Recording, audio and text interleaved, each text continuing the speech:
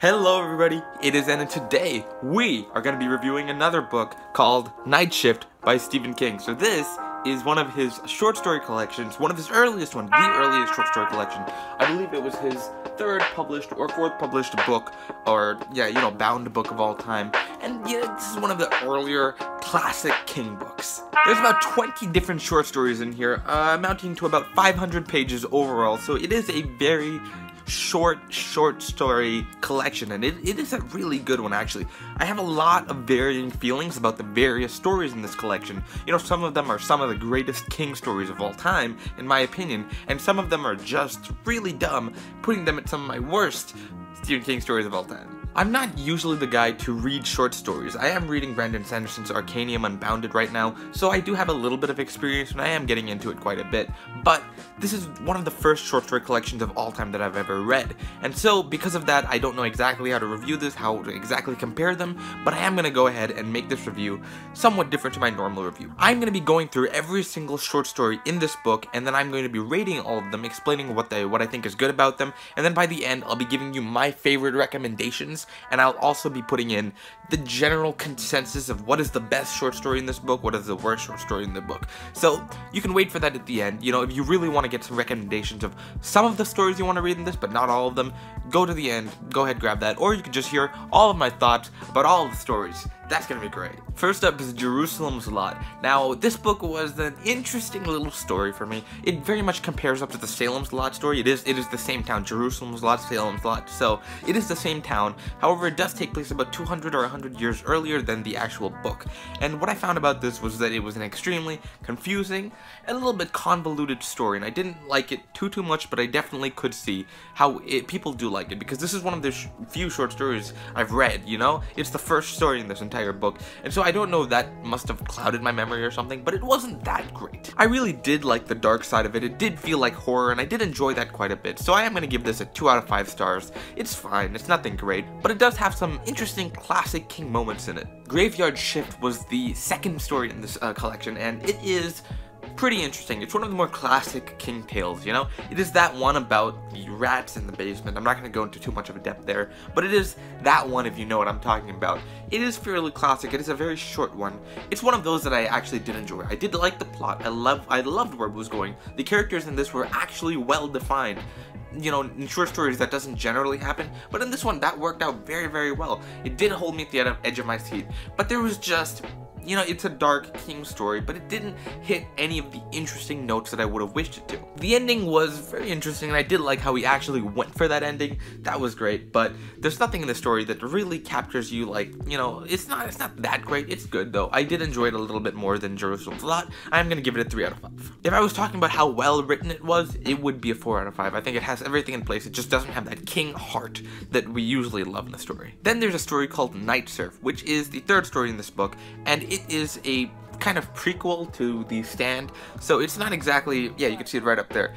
It's not its own story really. There's not really that much plot, and that's why I don't like it that much, but it is very separate from The Stand. It is the same world, same concept of The Stand, but it's a completely different, like, people, you know? It's a different situation going on slightly, and I did enjoy it a little bit more because of course I've read The Stand and I really love The Stand. So the concept in this was very interesting. The characters were very well defined. He had some very interesting different characters in this, but again there was no real plot to it. There was just a couple characters, their conversations, their feelings. Some small things went down, but nothing big enough for me to actually care. That's gonna be a 2 out of 5. I Am the Doorway, the fourth one, and the most forgettable. I can't actually remember what goes down in this, and it must have been because I read it so many, like, in different points. I stopped and I started again later between months of it, but I just didn't really like this one that much, and I guess that's why. It did have a very good concept to it. It was a very confusing concept, but a very good one, and it ended off in a very satisfying way.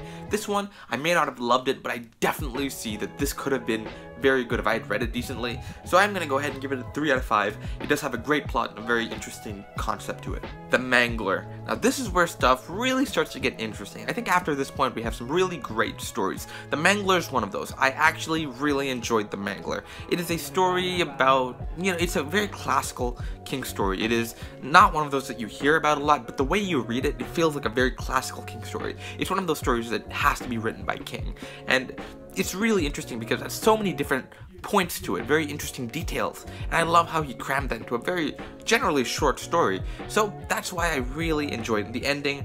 The ending was okay, I didn't mind it too much, but the very concept and the plot itself, I think it went by very interesting. Plot was kind of meh, concept itself, that was really fun. And it was a very suspenseful short story, so I'm gonna give this a 4 out of 5. Boogeyman wasn't so great.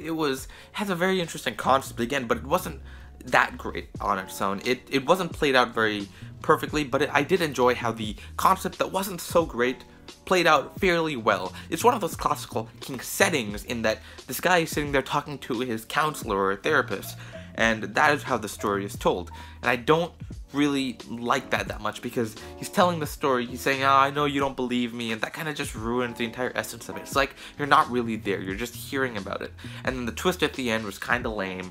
This wasn't a very good story. It was fairly forgettable, but it did have some strong emotional moments and a very good character actor, so this one I have to give a 2 out of 5. Gray Matter is one of those classical King stories. Again, this is one that I think a couple of King fans must have heard of because I feel like it's very central to the entire Kingverse, I believe, in accordance to Tommyknockers, but it is a very forgettable story. It has a very simple plot point, and what happens is that they're just trying to enter that plot point, to see it, to look at it, to kind of figure it out, to see if it's real, and that's the entire story.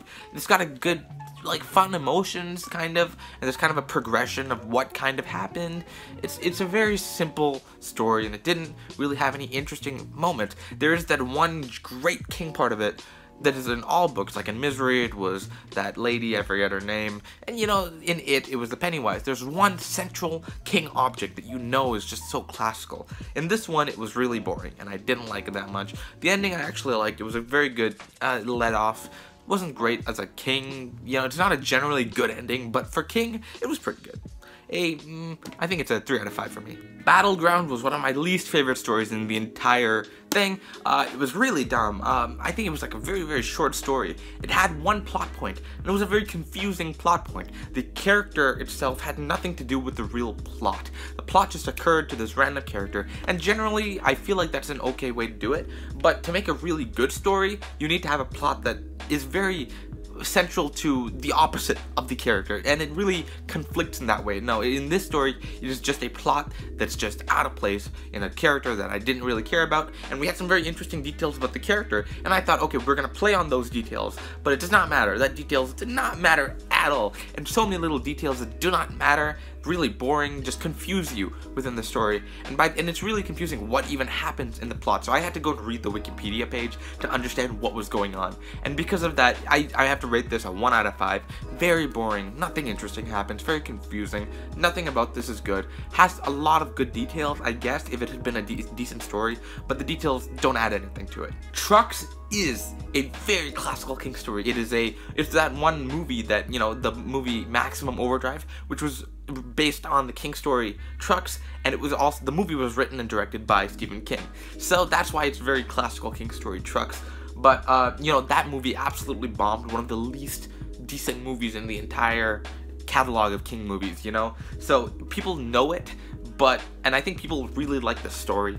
I couldn't stand the story. It was really dumb. It didn't really have anything really fun about it. You know, there was a good concept, but it didn't work with the plot. The plot itself seemed very boring and didn't really work with the concept. It was really lame is what I'm trying to say. The characters were kind of boring, the concept, and I just keep coming back to the concept. Concept might have been good, okay, but it was played on really badly. This is one of the stories that a lot of people love. I couldn't stand it. It was a really boring story. I have to give this a 1 out of 5. Sometimes They Come Back. One of the worst titles in the thing, but it is actually one of the better stories. It's a fairly long one, and it is a very interesting way of doing it. The concept is really boring, but the execution was really good.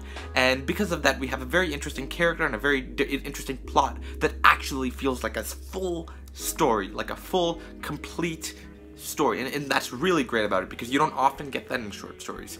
It really worked well because of that. What I really loved about it was how the plot, you know, progressed perfectly. It was a very vast plot. It wasn't just small steps going towards the climax, vast steps hitting up to like a vast climax. And, you know, that really worked well for me. What I didn't like about this was that it missed some, just like, it was great, it wasn't incredible. That's why I give it a 4 out of 5. Definitely recommend this for you if you want to read this. Strawberry Springs was one of those short stories that really captures you from the writing and from the aura or the atmosphere, and you kind of get into it hoping that it's going to be really good. It's not really good, but it's definitely decent, and I think I read this and I enjoyed it just because of the atmosphere and the story. We don't really know what's going on very well. It's not explained perfectly, but by the end, this is one of those stories I had to look at the Wikipedia page, and I kind of figured it out, but I don't think it was foreshadowed properly. I don't think it was a great execution of a great king story, but it had some great feelings to it, and that's all I can say about this. It was a 3 out of 5 because it felt nice to read. It really didn't have much substance. The Ledge. Now, we began getting into some decent king stories way back from when we started the Mangler, but I think this is where we come to like King's peak, like King's best stories. Yeah, right after this we get some of the best stories by him. And this is one of those stories that is really good, I think, is just not as vast as I would have hoped it to be. It's a very small scale story, and because of that, I would want to rate it less, but this is definitely what it's going for. It's going for a small, contained story, and because of that, I think it has everything in place to be a great king story. It has a great character, great concept, great plot devices, great conflict. Everything about this is great. The ending even is really, really fun in this one. This is one of the better endings. So I'm very happy about this book. It does have a few plot points that are setups to the main plot that are very convoluted and don't make sense, but just look past those. It's still a really good one. I give it a 4 out of 5. The Lawnmower Man was one of those stories I just could not stop laughing at it. It's such an incredible, just so great concept. I love it so much. I'm not gonna spoil it. This is just one of those, it's not even that long. How long is Lawnmower Snake? It's like 15 pages. Literally, just go pick up this book, read Lawnmower Snake. It is just, oh wait, no, The Lawnmower Man. It's just incredibly funny. It's so dumb, it's so stupid, it's so great. That's what I love about it. It's such a bad concept.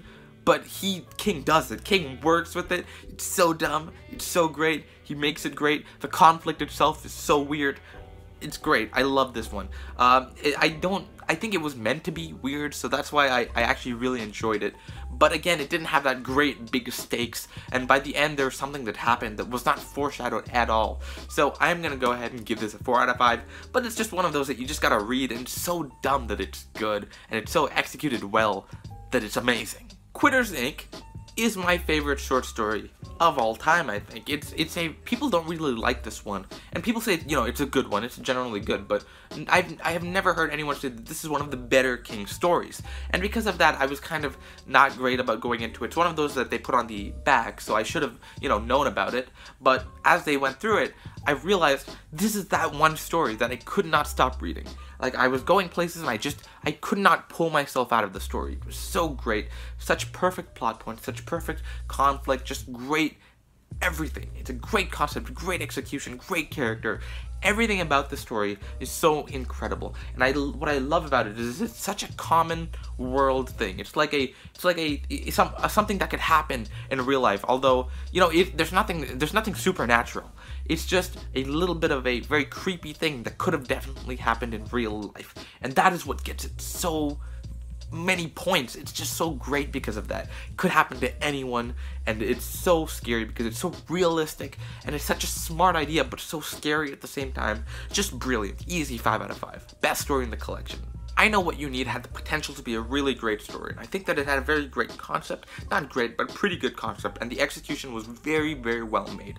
What I didn't like about this is that it didn't have enough, you know, foreshadowing, enough weird stuff going on, because it was a very odd story, and that's kind of the great part of the story. That is the point of the story itself. A bunch of small, odd things are happening, but then to actually get to the conflict, we need to be able to realize that weird, unexplainable stuff is happening, and that's kind of how we get into the final conflict. And I think that is a big step the King missed. He didn't create it so that it's a very unmistakable step. I didn't like the backstory of that one dude. You know, you won't understand unless you actually read the story, but there's a couple steps in here that I think he missed that would have made the story really, really good, and this has a great potential to be awesome.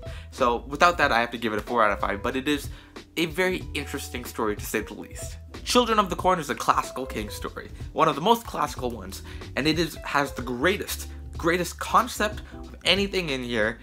and it has a very good execution. And the thing is, I didn't personally enjoy this so much because it was a bit of a kind of shock from, you know, all these very fun, just chill stories, you know, and then this one goes into straight up nuts. This one's crazy. So I hopped into this one and kind of like shocked me a little bit, but it is a really, really good story. The execution, the world building, I think the world building itself is really great. It starts off fairly badly. I think it has a very slow start, but it does get into some great stories later on. I have to give this guy a 5 out of 5. The last rung on the ladder, that is a story that, it did make me shed one tear, okay? It did make me shed one tear. It was a very, very sad story, and I really connected to it deeply, because I do have a sibling, and this is about siblings. So it's a very, very sad story, and you know, it really hurts me, but I don't think it has a great plot to it. It has a great plot, but I think the point of the story was to connect up the sibling relationship. I don't think that was built up great. The plot itself was fun, but it was very secondary to the main overarching plot, which was the relationship between the two siblings. And that was, you know, unfortunate because of that. I think it had some great, like, all the moments for it to be heartfelt were there, but I think it added too much of other stuff, too little of the actual, and that other stuff could have been used towards building up the sibling relationship.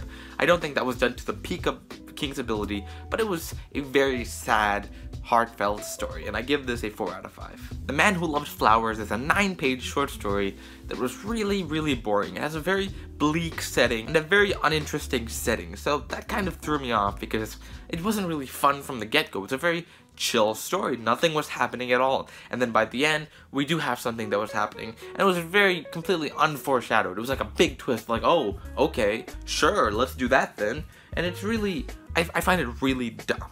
It could have been decent, I guess, if there had been any kind of foreshadowing, but there was nothing for us to think about. Like, there's nothing like, oh, that makes sense, you know? It was just a straight up twist. Oh, okay, we're doing this now. And it's just kind of dumb, and I didn't really like it. I give this a 2 out of 5. One for the Road is a very forgettable King story. It is it's another one about Jerusalem's Lot, or Salem's Lot, but this one takes place after the book, after the novel. So, this story is just such a forgettable one because it has very good plot points, it has very good everything, but it's just a story that doesn't matter really at all. It doesn't feel like it matters at all. It doesn't change much in the world. Like, one guy, it's not like, one guy changes, but it's not like it is a drastic change, but it's not a character change, and it's just it's like a, you know, if somebody came out with an axe and killed someone, like, it's very similar to that. Like, something happens, but nothing really important to us happens. The characters are really dumb.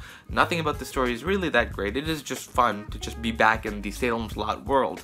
But there's nothing too much about it. I give this a 2 out of 5. The Woman in the Room. Now, that is a very weird short story because I feel like it is King's life. It's a story very similar to King's life, and because of that I really want to rate it highly because now I know what he's trying to do, but I can't confirm that it's about King's life. I didn't read the Wikipedia page for that one, but it's a story told in a very odd way. It has many parallels to King's life, like his adopted brother, things like that and his mother, that make things very weird. And the ending, I really enjoyed the plot for what it was, but I don't feel like it was a very great King story. It was a decent story on its own, but it didn't capture too much more than that, but it did have a little bit of an emotional resonance with me. I do want to give this a 3 out of 5 because it is a fun, decent story. It just doesn't have, and if it is a very good story if you know that it is a connection to King's own life, but if you don't know that, if you don't care about that really, it's not that great. It's an okay story, so I do give that a 3 out of 5 for being decent, but just being decent in a very smart way, in a too smart of a way. So, you know, that's all I gotta do for it. So that is the general gist of this. I want to give this entire book actually a 4 out of 5 because some of the stories were just so good that it bumps up the average, honestly. The forgettable ones you forget about easily. So that's why I do want to give it a 4 out of 5. And now I'm going to list out some of my favorite short stories. If you just want to jump into it, according to my tastes, go ahead and do that. Definitely. I'm just gonna go ahead and list them now. First of all, we have a really good one by The Mangler. That one's a really fun one. Then we have one called Sometimes They Come Back. Really great. The Ledge is a really fun one. I actually enjoyed that very much. The Lawnmower Man, just for how dumb it is. Just read it. Quitters Inc. is wonderful. My favorite, not many people's favorite. I Know What You Need is great. Children of the Corn, you can't go without it. The Last Rung on the Ladder. Tell me what you guys think about that one, because that's a very heartfelt one, but I feel like it was missing something.